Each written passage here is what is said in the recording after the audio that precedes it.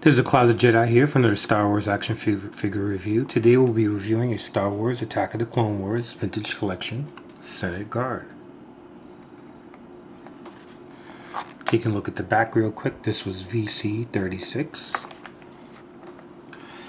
In the front you have an image from the Attack of the Clone Wars movie.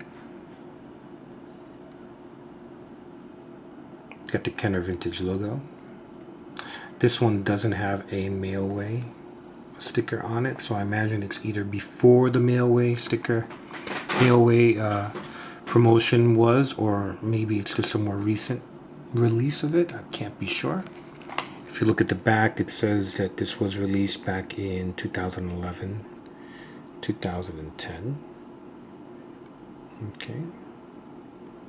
I know that they are planning to extend the vintage collection somewhat and re-releasing some of the harder to find ones, so you know, who knows.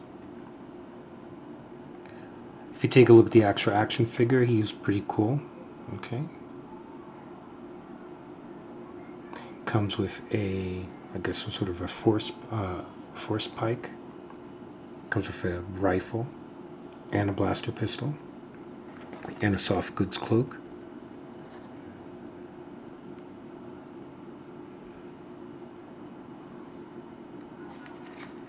Okay, taking a look at the back. This is VC36. It's got the usual paragraph that's at the back of most of these cards.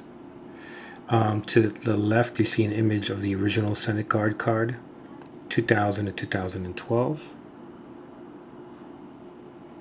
Okay, just came with a Jedi Force card, part of the Power of Jedi line, Collection 2. Down below you have some of the other action figures in this collection. Okay, and once again, this thing came out back in 2010, 2011.